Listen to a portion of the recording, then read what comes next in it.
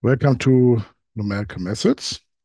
We are still in our section on random number generation, but we now started talking about generating drawings of other distributions. So I started introducing the method inversion of the distribution function. We will also discuss another method, acceptance rejection here below. But really, inversion of the distribution function is my favorite method, also because it is so robust. I will comment on this, and usually very, very fast. Acceptance rejection is also interesting because it links to weighted Monte Carlo. And by studying it, we have a nice motivation for the weighted Monte Carlo method. We looked at an example in the inversion of the distribution function. So first, just recall what that is. So given a uniform distributed random variable, u, so uniform on 0, 1. So we know how to generate uniform distributed sequences of random numbers, given also the inverse of the distribution function f. So that was here f inverse is the inverse of the distribution function f. Then if we apply the inverse f to u, we get x, and this x has distribution function f, so it's f distributed. So by just knowing some analytic formula, or by just having code that implements the inverse of the distribution function, we can generate an f distributed sequence out of a uniform distributed sequence. We already discussed an example that was how we generate a normal distributed sequence. Well, for the normal distribution, you do not have the inverse of the distribution function analytically, but we had a very accurate implementation. So actually up to machine precision. And this is also an interesting thing here. Often you do not need an analytic formula. It's enough to have an implementation that is accurate up to machine precision, because there would be rounding to the nearest floating point number anyway. I would like to have a look at another example, exponentially distributed random variable. Well, maybe it's even the more simpler example, the easiest example, but it's also nice to look at it because this exponential distributed random variable has a very nice interpretation and also plays an important role in our application, mathematical finance. It can be interpreted as a random time, as a time where an event is happening. For example, bankruptcy of a company, default. So it's maybe a model for the default time. So here's the definition. Exponentially distributed random variable. So an exponentially distributed random variable is given by the distribution function f, where f of x is 1 minus exponential minus lambda x with some parameter lambda larger than 0. For x larger or equal 0, and 0 for x less than 0. So you recall the distribution function is the probability that the random variable, let's call it here capital X, is less or equal little x. So you see that the probability to be in this region here is 0. So the values of my random variable are larger or equal 0. So it's maybe a random time span, starting from now, where now is t equals 0. The parameter lambda here is the slope of this function in x equals 0. Okay, how do we see this? Okay, we have to differentiate. So if I differentiate the capital X, I get the density. So this is df by dx. Yeah, differentiate this guy. You have a minus exponential. Yeah, but then the minus lambda moves in front. So actually I have a plus lambda times exponential minus lambda x. And now if you plug in 0, f of 0, you just get lambda. So lambda is here the slope, okay, of this function, this parametric function. Later, we have even a much better interpretation for this lambda. So this lambda is a frequency, yeah, kind of velocity. Yeah, let's apply now our inversion of the distribution function. So I have a random variable x, yeah, and I would like to generate this from a uniform one. So f of x is now the u, and I would like to invert this. So what do we have? I have 1 minus exponential minus lambda x. This is now equal to my u. Okay, bring the 1 to the other side. You have exponential minus lambda x is u minus 1, multiply with the minus 1, 1 minus u. So now take on both sides the logarithm. You have minus lambda x is the logarithm of 1 minus u. Okay, divide by the minus lambda. You have 1 divided by lambda with a minus. Okay, maybe make this a bit nicer. X is minus 1 divided by lambda, logarithm of 1 minus u. Yeah, so u is here your uniform. So this is how we now generate out of the uniform the exponential distributed x. Okay, so we apply the inversion method to generate an exponential distributed random variable from a uniform distributed random variable. So here's my uniform u. I plug that in and I get my exponential distributed random variable x by taking minus 1 divided by lambda log 1 minus u. So this exponential distributed random variable has a nice interpretation. This guy is used to model default times, for example. So some event, so the time of some event. So it is a stochastic time. It is a random time, tau. So my random time tau maps from omega to 0 included and infinity. And the probability that tau is less or equal some given time. So the probability that the event occurs before or on little t, this is my distribution function. This is 1 minus exponential minus lambda t. So the opposite event, this is 1 minus exponential minus lambda t. So this is just exponential minus lambda t. So this is the event that tau is larger than little t.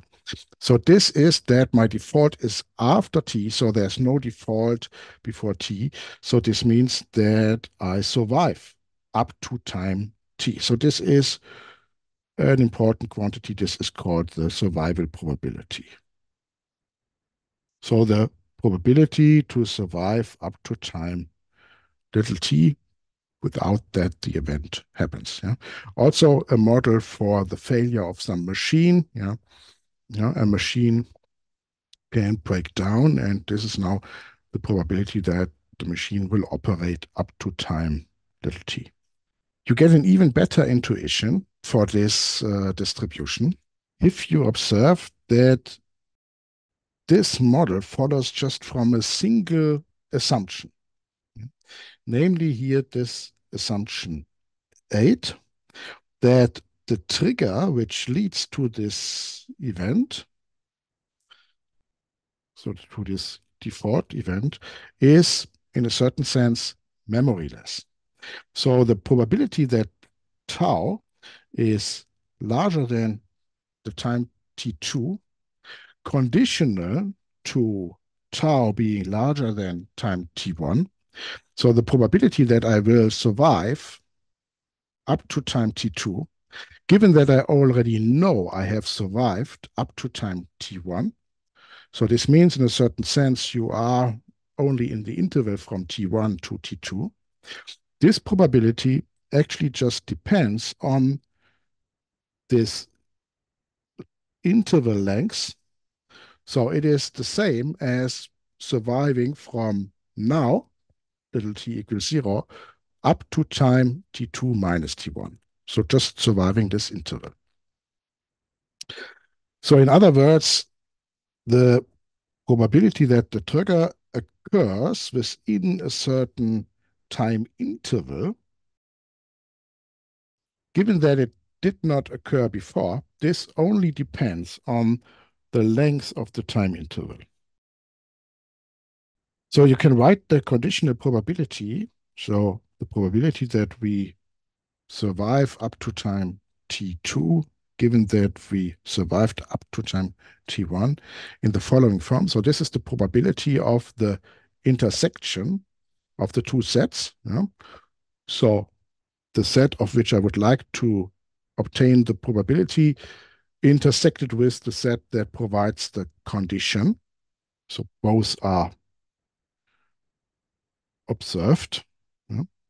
So the probability that tau is larger than t2 intersected with the probability that tau is larger than t1 relative to the probability of the condition. Yeah? So the probability that we survive up to time t1.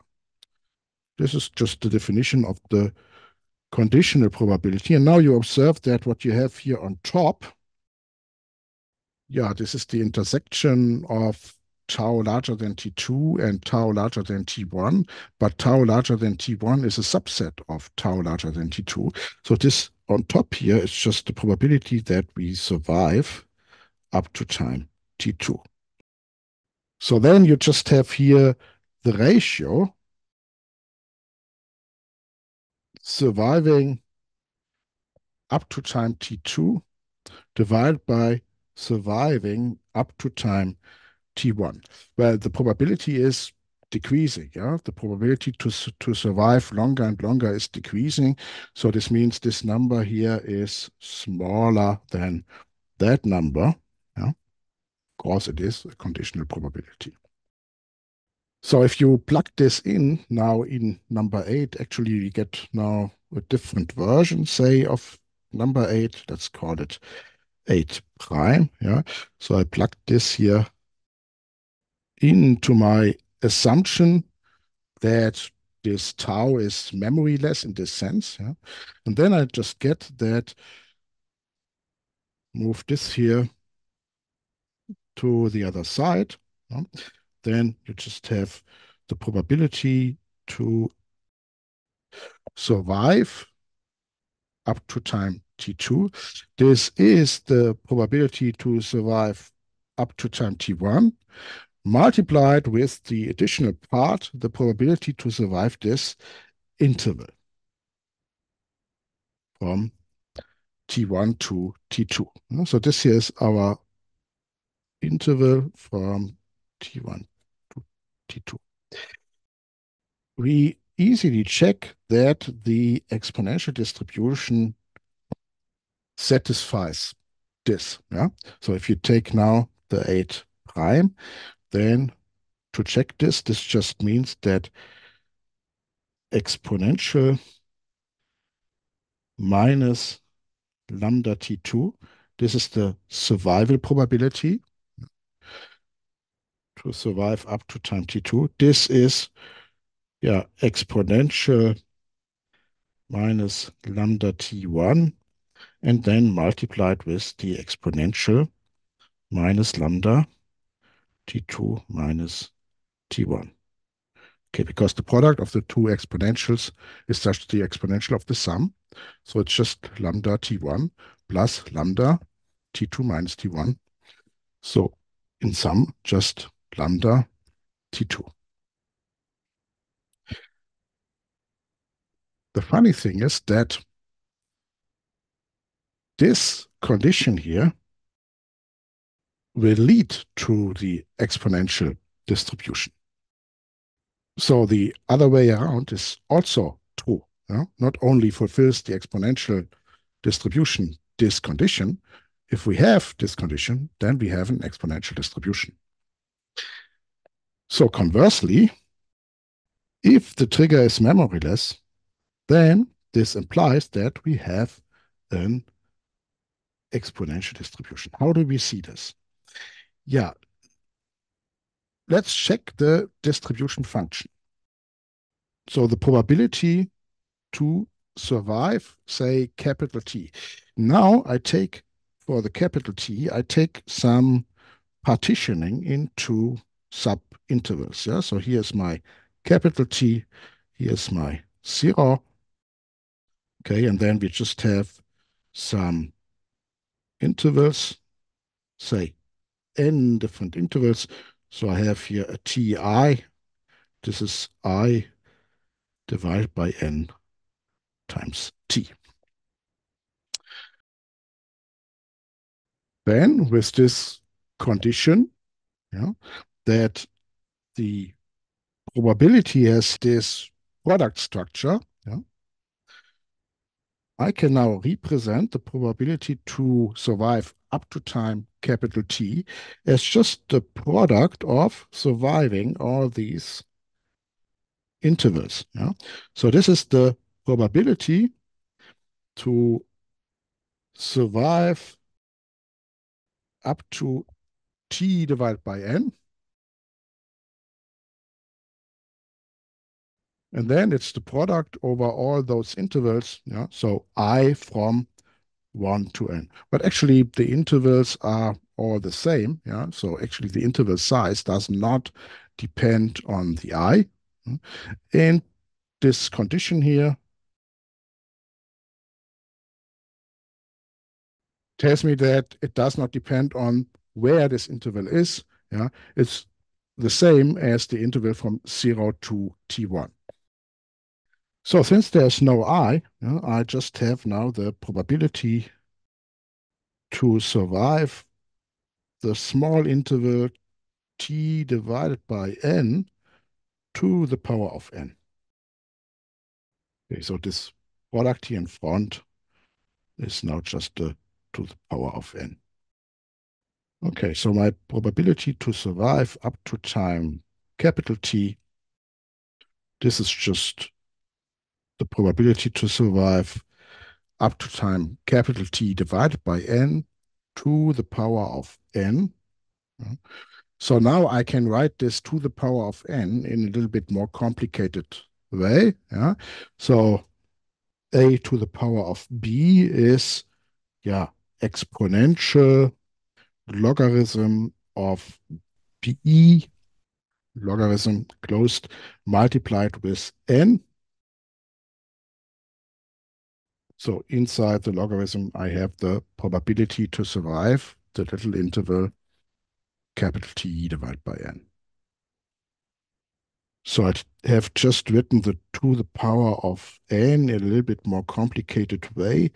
Yeah, no, I make it a little bit more complicated if I write the n, the multiplied with n, I write it as divided by 1 divided by n, and I give me an additional capital T here.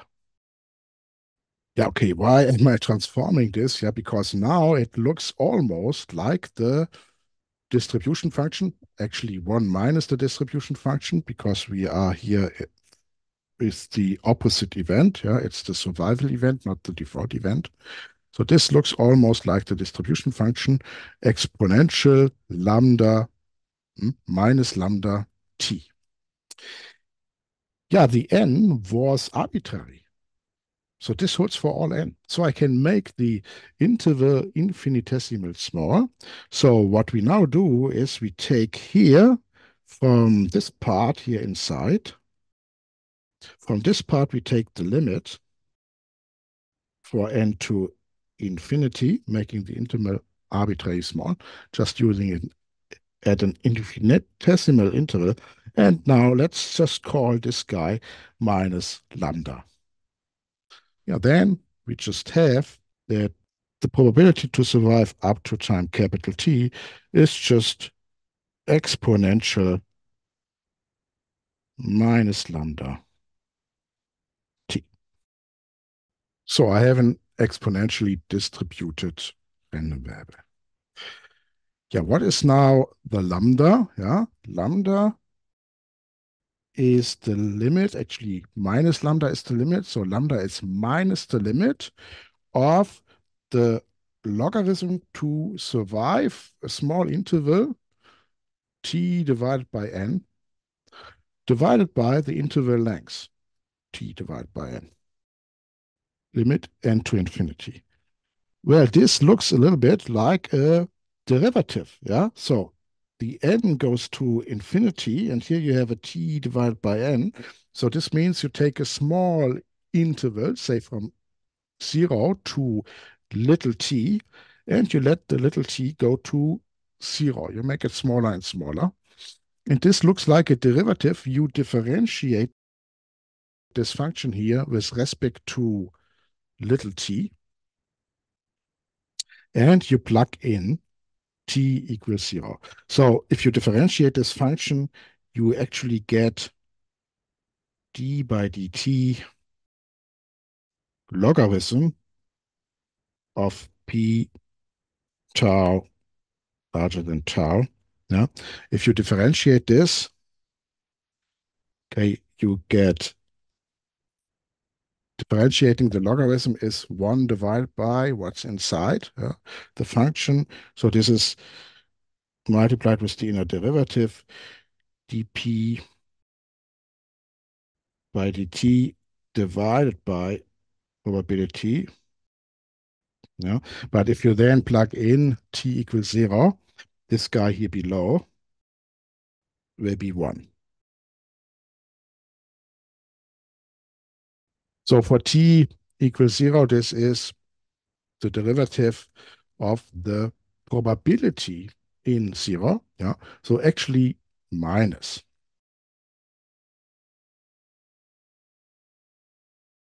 So the lambda is here the probability, how the probability changes, decays, yeah, in 0. Okay, the remarkable property, note that this here, that we have an exponentially distributed random variable, just followed from this assumption that this trigger that leads to the event is memoryless. Yeah, here's a small picture of our model. If I interpret this as a default time, then maybe you have a default probability P. Then you arrive at the default event, or you have a survival probability 1 minus P. So in this case here, the 1 minus P is my exponential minus lambda, and then the length of the time interval I'm looking at, delta t. Yeah?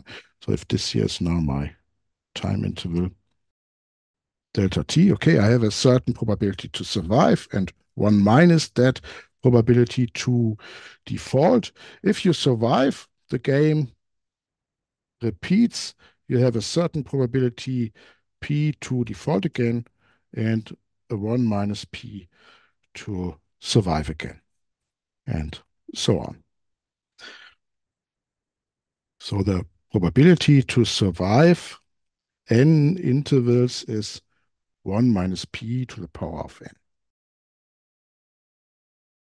Again, a little bit for the interpretation. If tau models a time, and this is also something that I like to teach very often if I look at mathematical finance, that you should think a little bit like in physics, yeah, thinking about units. Yeah, what is the unit of a quantity?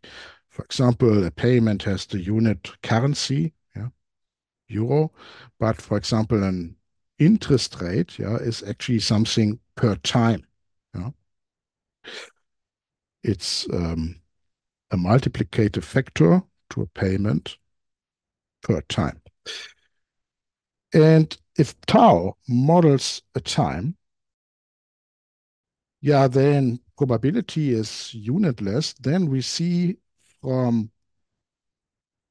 probability tau less or equal t is 1 minus exponential minus lambda t. So I see that this here needs to be unitless. So lambda times t, lambda has to have the unit 1 divided by time. So you also see this from the inversion of the distribution function. We take a uniform random number u, unitless from the computer. I take 1 minus u, unitless. I can apply the logarithm to a unitless quantity. I apply the logarithm, and then that has to be transformed to a time. So this part here is unitless, and if I now multiply with 1 divided by lambda, okay, then 1 divided by lambda has to have the unit time. So if 1 divided by lambda has the unit time, lambda has the unit 1 divided by time. So this lambda is a frequency. And 1 divided by lambda is a time. Yeah, the lambda is a frequency. Maybe that lambda is how often do I get this event, no? The frequency. If 1 divided by lambda is a time, what time is it? Well, it's actually the expected time of default. Let's check this. Yeah? So let's calculate the expectation of tau. So I calculate the expectation here of my random time tau. Well, I know calculating the expectation here in this case is just integrate over the domain.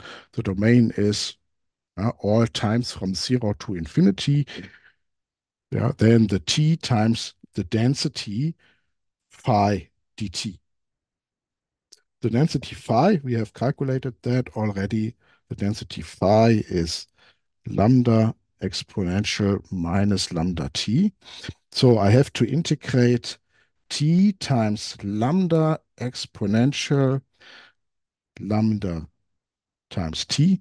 Okay, so you need to do integration by parts. Yeah, you differentiate the t and you integrate the exponential, the lambda times the exponential. Okay, this removes the lambda in front of the exponential. And then you have to integrate again, yeah, and this gives you another 1 divided by lambda in front. So you can indeed check that this gives you a 1 divided by lambda. 1 divided by lambda is the expected time, when the event happened, and lambda is the frequency of the events. So now we have a pretty good intuition, and we know how to generate such a sequence of random times. Before we maybe implement this in the computer and play a little bit with it, let's recall that it is important to look at the limit cases. I had this little remark here in the last session that you should check a little bit on the domain of inversion. So that was, for example, relevant for the normal distribution. yeah, where 0 is mapped to minus infinity and 1 is mapped to plus infinity.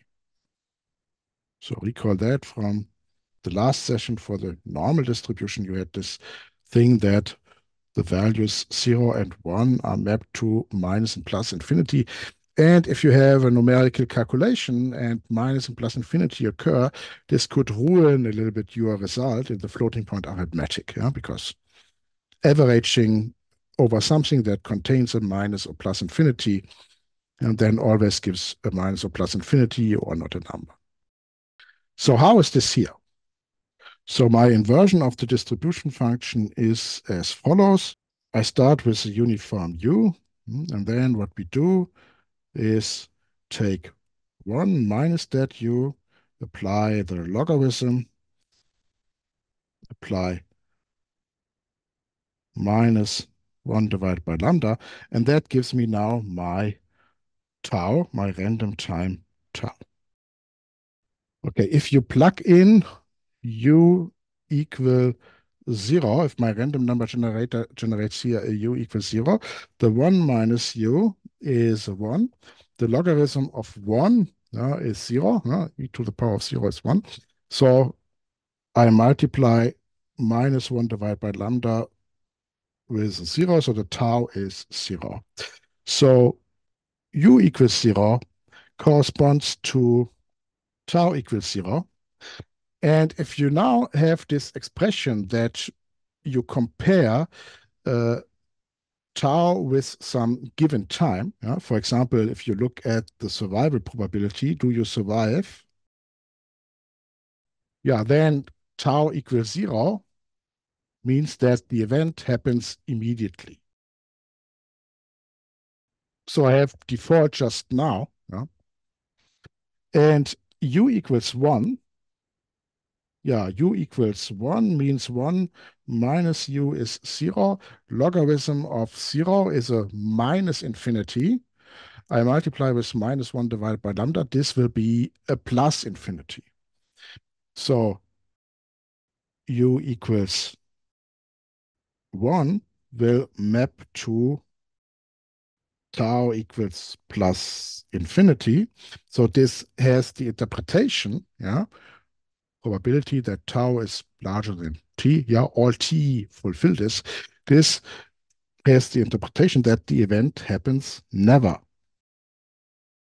Okay, and in between 0 and 1, 0 and 1 not included, it's mapped to just a positive number.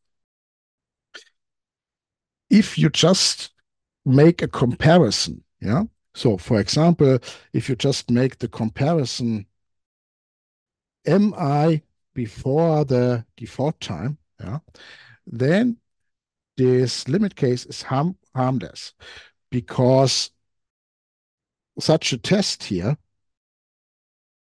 is little t less or equal positive infinity. This test is always true. So it happens never. So you are still before the default time.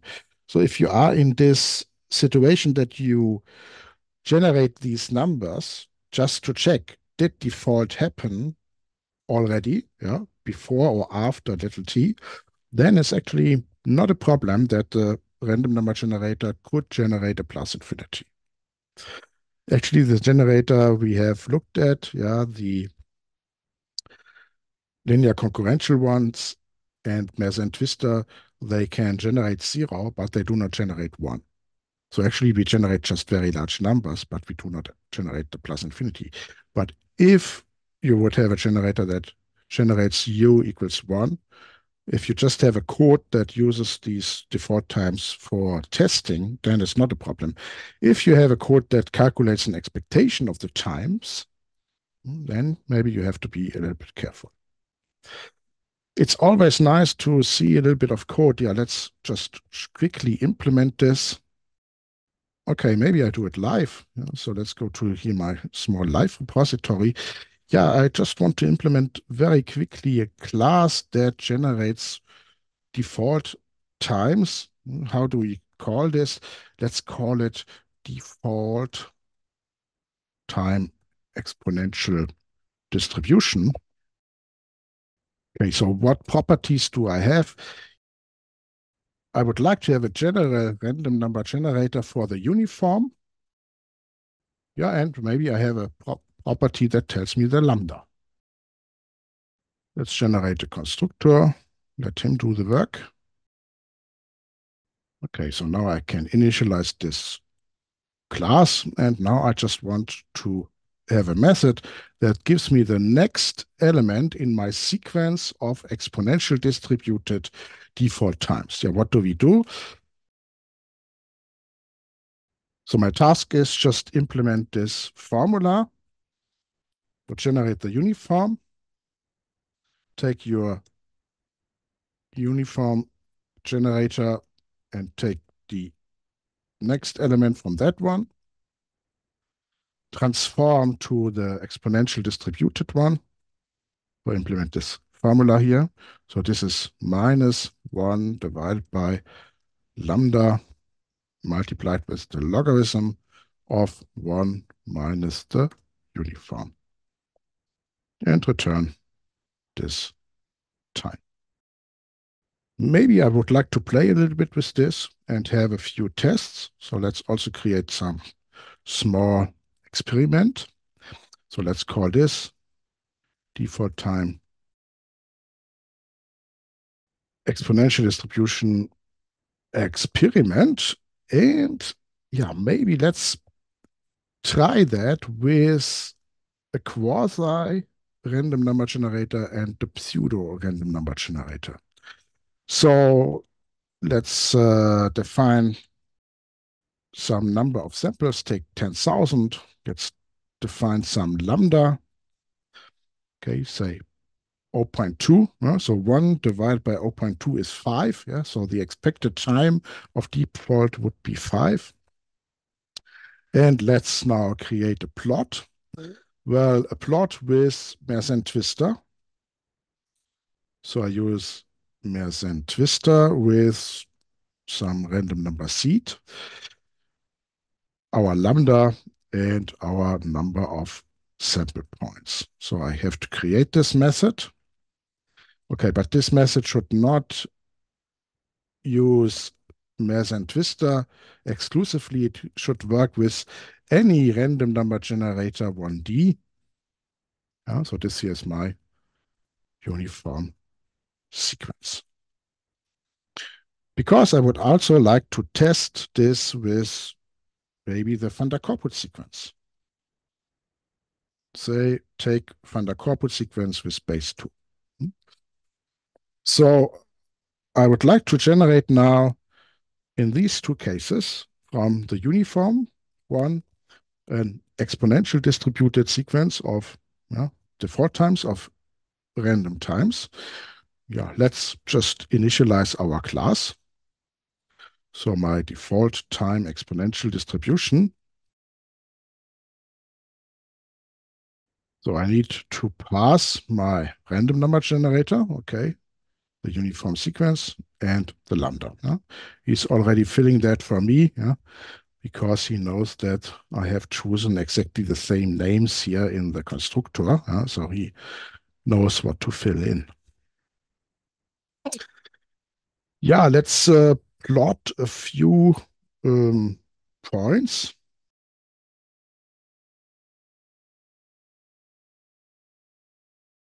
So let's print the I, and then maybe print the time that we have. So I take the time. Okay, maybe I don't like to do this for all these 10,000 sample points. Yeah, maybe I just do it with for the first, let's say 10. Then I print these. I will create a histogram of all these guys. Yeah, so I will later do a little bit more with all the 10,000s, but let's just print these guys. Okay, so this first one here is the one with the Mersenne twister. The second one is the one with the van der Korput sequence. Maybe let's make the output a little bit nicer. Let's create some kind of title. So the title should be what random number generator do we use? And what is the lambda? What is the Unicode for lambda? It's 03pp.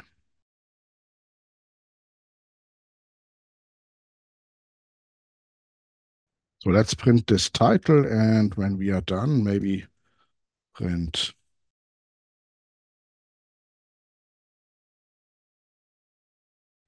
some separator.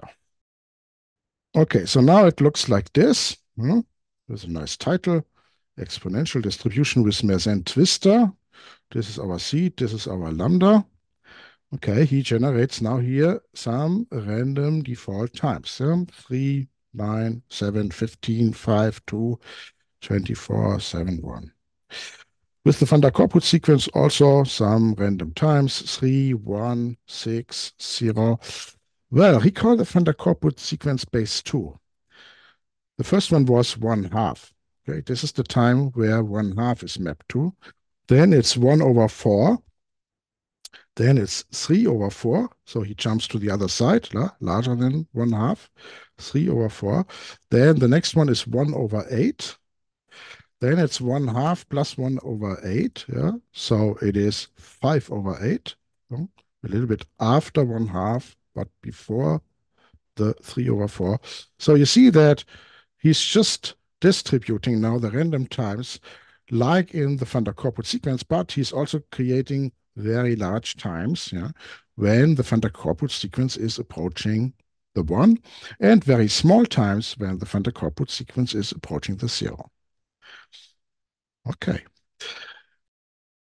Maybe I also calculate a few numbers, yeah. So actually, what is the expected time? So for that, I need to calculate the sum of all times and calculate the average by dividing with the number of samples. Let's also print this. So this is now the expectation of my random tau. So the Unicode for tau, 03C4. This is now my average time. Yeah, my lambda is 0.2. I would expect 5.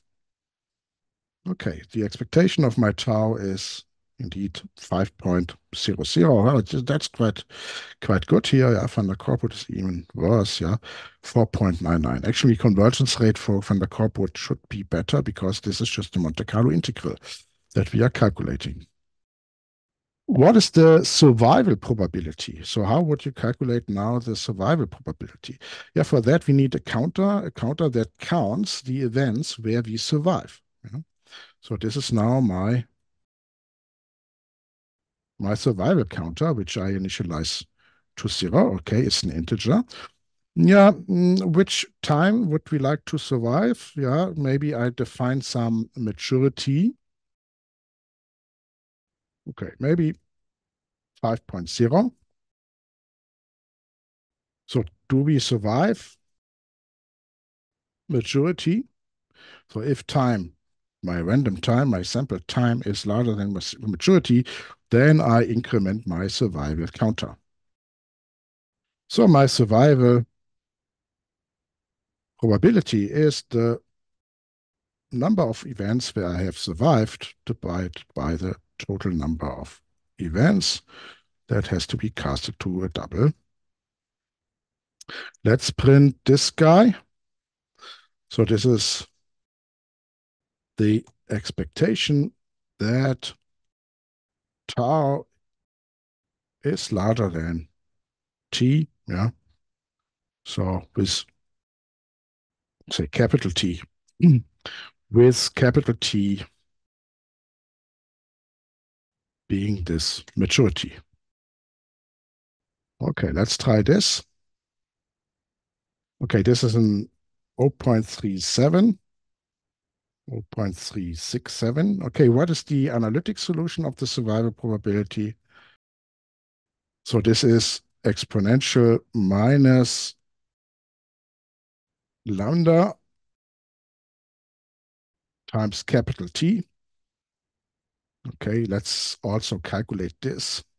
So exponential minus lambda times maturity. Okay, so this is a 0, 3, 6, 7. Yeah, okay, so this is quite okay. So we just verify our results. Yeah, if you like to have a plot, yeah, of the density, I can also easily create now some density plot. So these are my default times. I create just a list where I store them.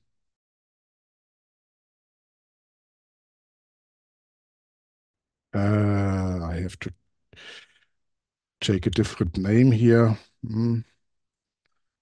So maybe I rename this here default time sequence, and then I can name this here default times. Okay. So from my default time sequence, I get the next default time. And now what I like to do is I just add this to this list. So I have a collection of all these default times, and now I would like to plot this. So I have a small helper function, create density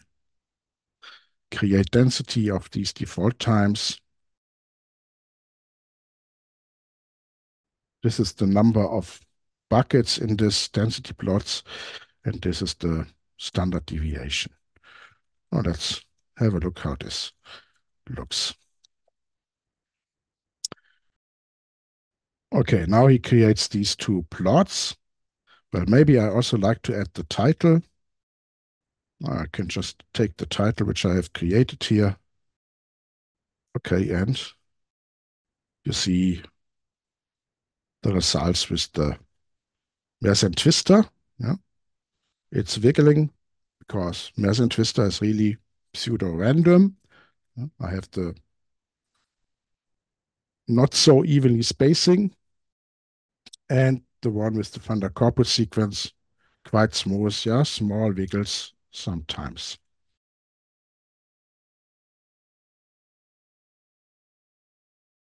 Okay, the exponential distributed random variable. Yeah, maybe sometimes it's nice to see these lines here. Yeah, so simple lines like that. So how do you check for survival and how do you generate the sequence? So a little bit more complicated is the inhomogeneous exponential distribution. So that means this constant lambda, this is now replaced by a lambda of s. Yeah? So I have an integral here, integral from 0 to t lambda or f of s ds.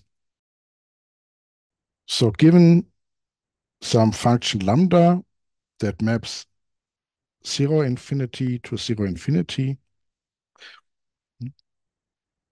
such that this integral from 0 to capital T lambda of s ds, yeah, is unbounded, then this distribution function 1 minus exponential minus integral from 0 to t lambda of s ds, this is called the inhomogeneous exponential distributed random variable. We can apply the inversion method, the inverse of the distribution function. So if now capital lambda is this integral, lambda s ds, yeah, and if the inverse is known, lambda inverse, then I can just invert the distribution function in the same way, and the 1 divided by lambda, which is the inversion of lambda multiplied with, is then just replaced with the inverse of that lambda. Yeah? So take a uniform u, yeah, do just as before, 1 minus little u, apply the logarithm, actually now minus the logarithm, and then apply the inverse of lambda.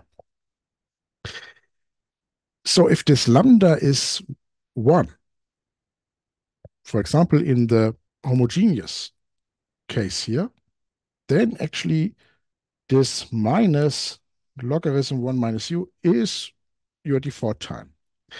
And the 1 divided by lambda is just shrinking or expanding a little bit the times. So it is a time change. And you can take the same interpretation here. So this part here is exponentially distributed random variable with lambda equals 1. Okay, and then you take this capital lambda inverse to remap the time. Often you do not have the inverse maybe of this integral. So here is a good trick. You are creating models for things you observe. So it's maybe a model for the default of a company. And maybe this model has to be calibrated to what you observed in the past or what you expect to happen to some data. So actually, it's not so clear how the model should look like, how many free parameters the model should have. So in many applications, it's sufficient to just consider a discretized version of this lambda, because you do not observe so much data to fit the whole continuum or to imply the whole continuum of this lambda, little lambda of S. So in practical applications, it is often sufficient to just consider a discretized version or consider an additional discretization step. So what I do is I introduce now lambda I, which is the average of my lambda of S over some time interval from ti to ti plus 1. So now you can take two viewpoints. Either you are taking the lambda of S and you're performing a discretization, which is an approximation, or you just say from the beginning that your model is a piecewise constant function. So either you could say that your lambdas are constant on the intervals from ti to ti plus 1. So this is the model assumption.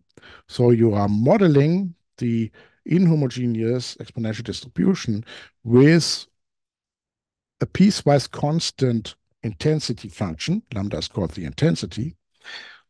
Or you can view the lambda i's as piecewise constant approximations. So let's take the first view and assume that my lambda is from the beginning piecewise constant.